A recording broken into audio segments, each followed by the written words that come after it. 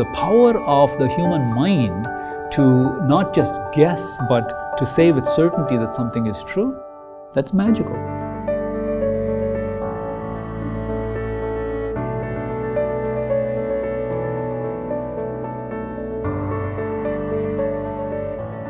At its core, it does basic research. Basic research meaning how mathematics can be used in some of the major application areas, thrust areas like fluid dynamics or imaging or big data or cybersecurity. It'll be a place where you can have accidental encounters and accidental conversations with people because you're in the same space, so there's a lot of opportunity for serendipity. The point is that by having a place where important research is being done, conducted regularly on that place, you do two things. Firstly, it's a place where new ideas are emanating, so you're creating new mathematics. Secondly, it's a pipeline, it's a training ground, so students are coming in and learning from the practitioners, from the best people in the field, what's going on in these disciplines. I think that most people don't realize just how much and how sophisticated mathematics goes into the development of new products and how much of a competition there is in the world right now. If you're not the ones who have the best math and the best technology, it's winner take all nowadays.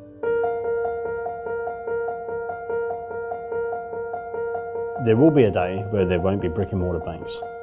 As we're operating in that digital economy, in that electronic world, we need to make sure that our transactions are secure, our financial position is secure, and our personal information is secure.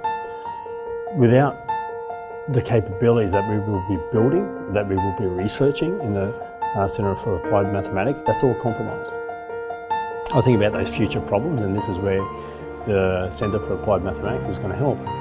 You have to compete at a global scale, and ideas is what drives businesses forward. We are changing away from a physical space to a mental space. Innovation, businesses succeed now in a mental space. This is the space that we dominate. This is where math lives.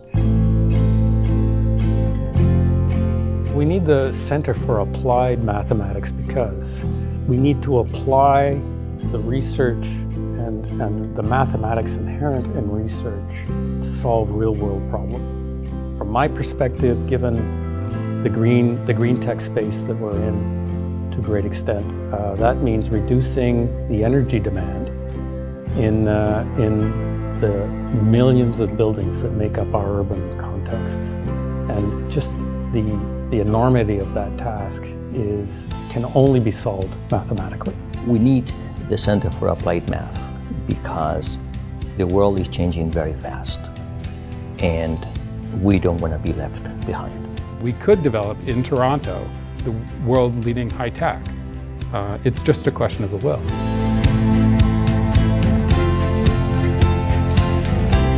Maybe it's not about financial gain, but it's around gains in maybe healthcare or gains in education for our children and the next generations. That's a great thing to be part of. The future comes from the future generations, comes from the children. They need access to this type of math. They need a new role model for what mathematics means to them. We need to do that for their benefit. Math is not magic as some people think it is, but nevertheless it is magical.